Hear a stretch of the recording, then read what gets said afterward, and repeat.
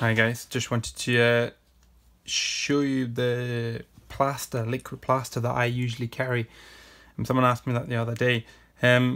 Basically in my first aid kit, you've got the normal plasters and stuff, but these are actually very good. So I've just ordered some new ones. Come a little packet like this, 2 of them. Got some instruction on the back.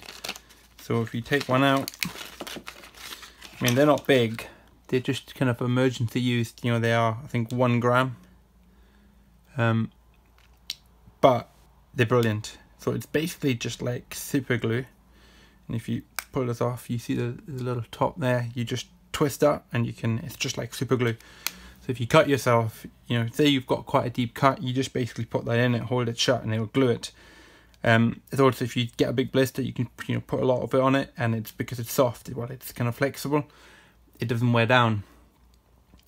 And you know, I mean, you can see there, it's the size, length of my finger. It's like a cigarette basically. It just fits in your bag somewhere. It's also waterproof and it's suitable for children, so it's something worthwhile having in your bag.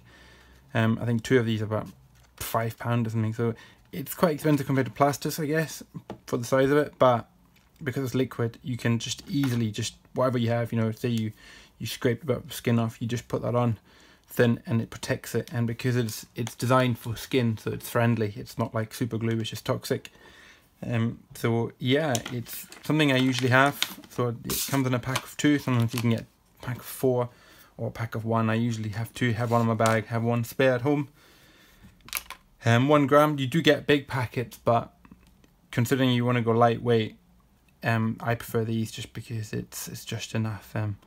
And you can seal it again with the kind of cap that's on it. So yeah, it's, you know, if you get blisters or something a lot, you just put that on it and it protects it. It's not as good, I would say, as those blister plasters, but for most things I just use this. Especially if you just cut yourself, or you know, you get a bit deep scrape on your leg or your hand, or depending on what you're doing, you just stick some of that on it. So yeah, brilliant little bit of kit that I'd always say get that and keep it in your pack. Thank you.